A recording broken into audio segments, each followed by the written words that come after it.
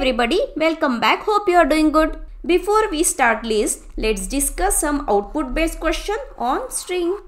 Alright, I got this question from the sample paper for the current session. To solve this type of question, we must draw dry run table. But before that, let's try to understand the code in short. Here is one string with some value. There is one more string that is empty. C is initialized to 0. Using for loop, we are iterating over the string. It means I will be iterating over the individual character of this string. Using if there are total 3 conditions. Let's check out the first condition. When the character is not alphabet, then star will get concatenated to the previous string. What's the second condition? If the character is not uppercase, then we will be adding 1 to the value of C, which is initially 0. And based on the value of that index, we will be considering the character that will get concatenated to the previous string. If these two conditions are false, we will come to the else part. Let's check out what we are doing in the else part. Using ORD function, we are getting the ordinal value of the character. Then we are adding 1 to it. It means we will get the next ordinal value. On that next ordinal value, we are applying character function. It means what? We will get actually next character according to the ordinal value. And that character is getting concatenated to the previous string. After every iteration, the value of C will get incremented by 1. Hope you got the little idea of the code. Now let's draw the dry run table and check out the values in each pass. So here is the dry run table. Let's start with the first pass. In the first pass, the value of I will be W. Initially C is 0. We know that W is an alphabet, that's why it will not pass the first criteria. What's the next condition? It is not upper, but we know W is a uppercase letter, that's why this condition is also not getting satisfied. Ultimately, we will come to the else part. From this code, we understood that we have to consider the next character according to the ordinal value. And we know that A to Z has the ordinal value in sequence. So after W, what we have in the alphabets? We have X. This is capital X because W is also capital. Alright, in the same way, we will be proceeding to the next pass. The next alphabet is E. The value of C will get incremented to 1. The first criteria is false. We will come to the second criteria. Yes, it is not uppercase. It means it is satisfying the second condition. In this pass, what's the value of C? It is 1. 1 plus 1 will be 2. Text of 2 means what? 0, 1, 2. We will get L. It means L will get concatenated to the previous string. So we got this string. This else part is not applicable. Moving ahead to the third pass. The next character is nothing but L. The value of C will become 2. It is not satisfying this criteria. It will come to the second criteria. We know now what we are doing. We are taking the next character in the string. So ultimately after L we have C. In this way the same concept will get applied to the remaining characters, that is COME. So it will become 4th pass, 5th pass, 6th pass and the 7th pass. Later will be C, O, M and E. The value will get incremented like 3, 4, 5, 6. For all these characters we will come to the second condition. The previous string is X, L, C. So in the 4th pass we will consider the next character. In the 5th pass the next character is M. In the 6th pass the next character will be E. And in the 7th pass the character we will consider as @. Now it is not a small case letter. It means in the 8th pass we are getting @ symbol. The value of C will be 7. This is a symbol. It is satisfying the first condition. Yes, it is not an alphabet. In this, we are doing very simple thing. We are just concatenating star to the previous string. Let's write the previous string first. X, L, C, O, M, E @ and star will get concatenated. After @ we are getting space. So let's add that pass here itself. We got space. The value of C will become 8. It also satisfies the first criteria because it is not an alphabet. It means star will get concatenated. Here we will not write anything. Look at the next two characters. It will satisfy the criteria of these small case letters. So let's write the pass 10 and pass 11. First we are getting T, then we are getting O. The value of C will update as 9 and 10. Alright, let's come to the second part. Here is the previous string XLCOME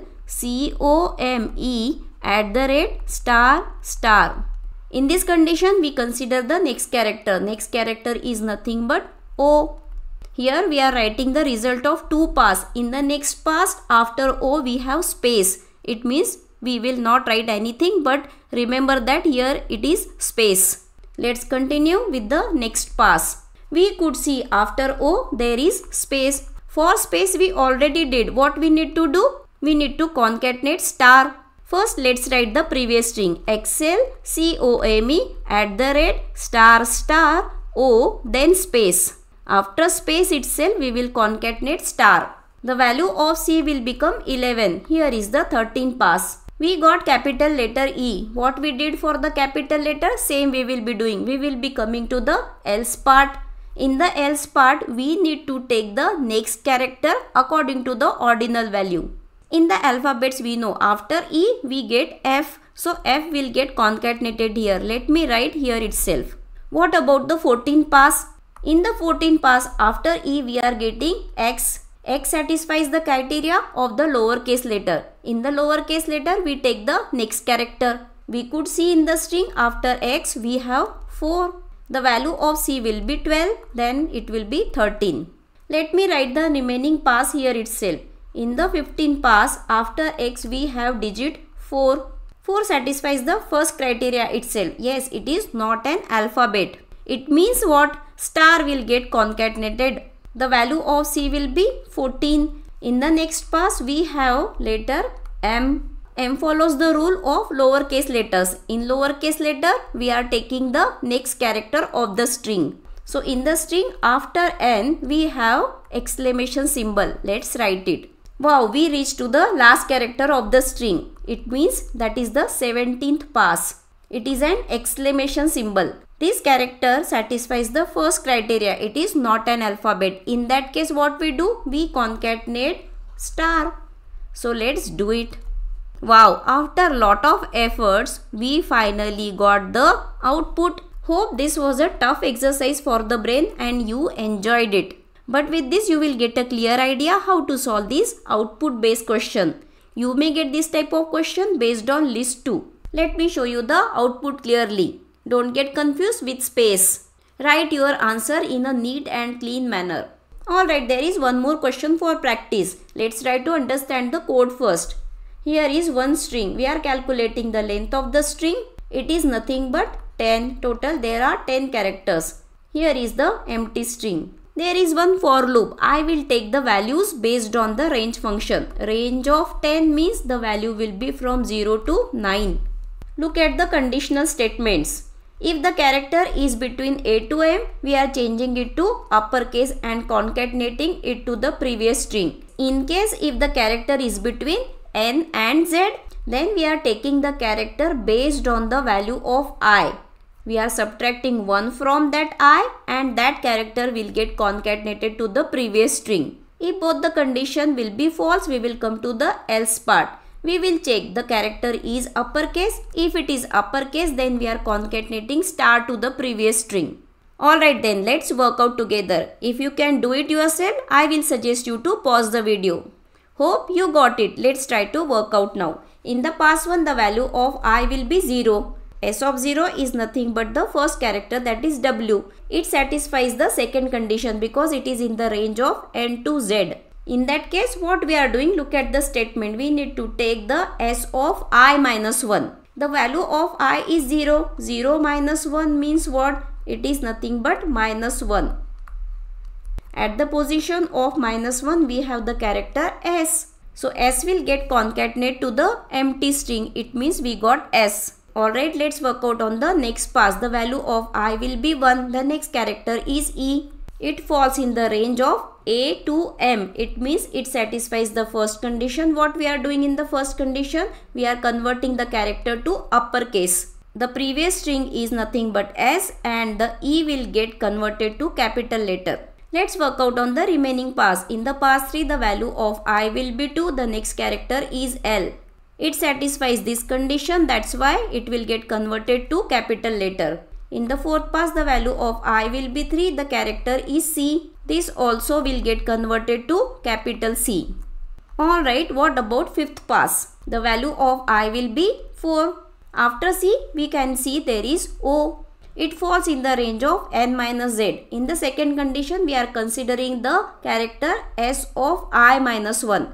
The value of I is 4. 4 minus 1 will be 3. At the index 3, we have letter C. So the previous string is SELC. Now the small c will get concatenated. In the sixth pass, the value of I will become 5. After O, we have M. If you have understood, you can easily work out. The M will get converted to capital letter. So here is the string. In the seventh pass, the value of I will become 6. The next character is nothing but E. This also will get converted to capital letter. After E, we have 2. In the code, there is no criteria for the digit. So the string will be as it is. The next letter is nothing but C.